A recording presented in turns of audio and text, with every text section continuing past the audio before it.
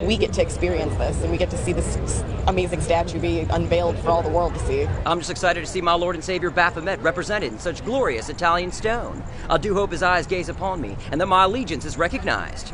I don't know. Notice me, Senpai! Notice me! Jesus! Lord, remove them! Protesters took the heavy rainfall as some sort of sign and even brought their own statue of an angel crushing the devil. Part of me wishes that angel statue would come to life, and King Baphomet would rise, and two eternal juggernauts would do battle right here in the middle of the city.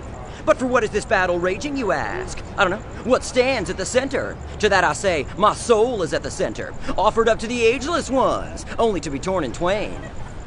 The unveiling here in Detroit is historic. The Satan statue has never before been seen publicly. The Satanic Temple says the statue is a symbol for what they advocate, the separation of church and state. It's like you can't have one without the other, you know? Like I'm equal parts God and the devil.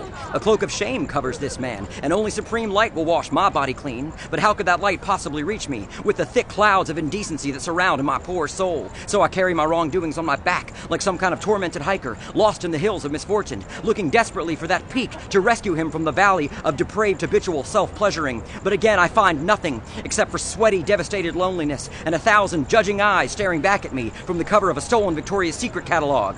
I didn't take your mail, Mrs. Pemberton. Stop asking me that. Leave me alone!